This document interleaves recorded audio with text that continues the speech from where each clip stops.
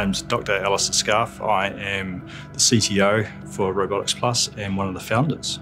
Robotics Plus, we're a New Zealand-based technology company looking to solve challenges within horticultural, agricultural, forestry, is where we've really been developing our technology because we see there's such a big need in that space to alleviate some of these challenges in industry.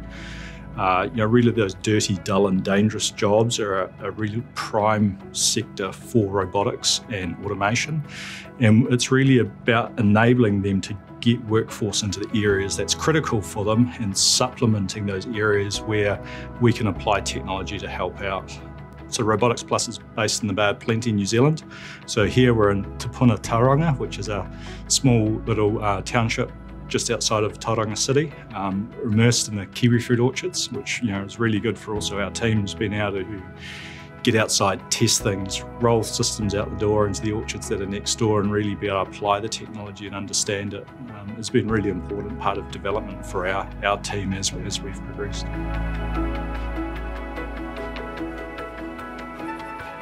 The journey with Yamaha has been fantastic for us as a business. It's really allowed us to see things in a different light, experience what scale looks like, get a whole other side of a technology company and technology offering that's very complementary to what we're on a mission to do within the agricultural space. With the Yamaha side of things, it's really around those relationships and building that between the teams. And we really wanted something a bit more that was beyond purely financial. That was one of the really attracting parts to Yamaha, being that they're such a big robotics company in their own right and a vast depth of experience in that space. And also, with some of their more sort of cutting edge, looking to the future technologies around electric drive systems and retrofitting electric cars with motors and that side of things was really quite appealing to us. And that reputation for really robust, reliable technology is something that we really wanted to be able to be a part of. I'm Matt Jones. I'm a senior project leader here at Robotics Plus. We have an automated fruit packing robot, and that uses a 16-axis robot where we pack fruit, apples and stone fruit currently, into fibre trays or into a tray in a box. The pick head picks up the apples and places them in the trays using a vacuum and suction cup system. We can orientate the fruit so the blush side of the apple's facing upwards for presentation purposes. We can align all the stems in the same direction, just again for presentation purposes. And we can run them at about 120 fruits per minute.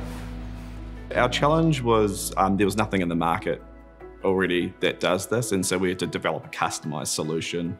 And in which case we needed people from all sorts of disciplines. We needed electronics, mechatronics, mechanical, electrical, software engineering, vision engineers. So we built sort of a modular system that all come together into the one robot and delivers to the requirements that the customer was seeking.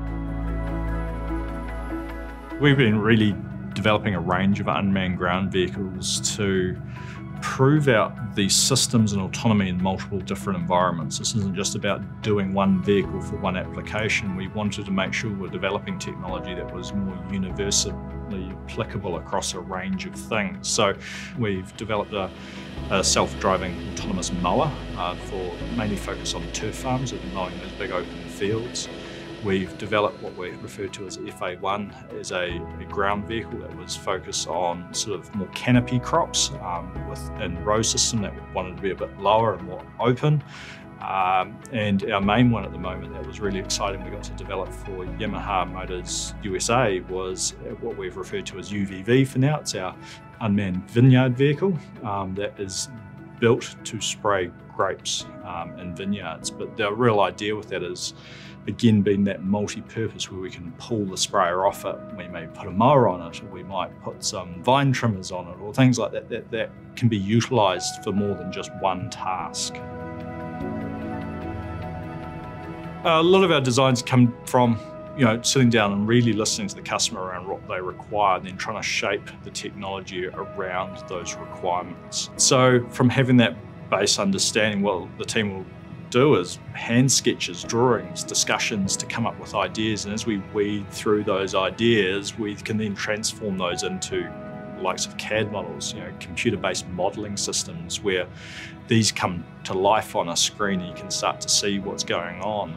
And that then allows us to take those computer models and actually turn them into the physical vehicles that you see within that we've produced. We've also built out the capability within our organisation from the doing things as well, so the physical end of the engineering, making things or constructing or pulling stuff together. I think it's been a real key part around our development and our growth as a business. Being able to do that in-house has saved us a lot of time over the years. It's often hard to picture where you'll sort of be in 10 years' time with how fast things are changing in the world. I'd love to see our team continuing to scale so we can tackle more of these problems and do them at a higher level as we progress the technology and move with the times and the technology that's available globally.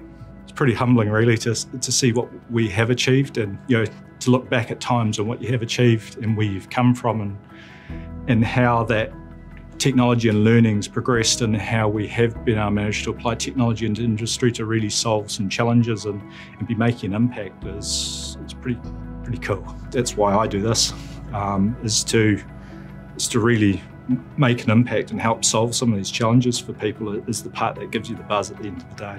To be able to solve more challenges over time, we just want to keep doing what we're doing. We're Robotics Plus and we're united by Yamaha.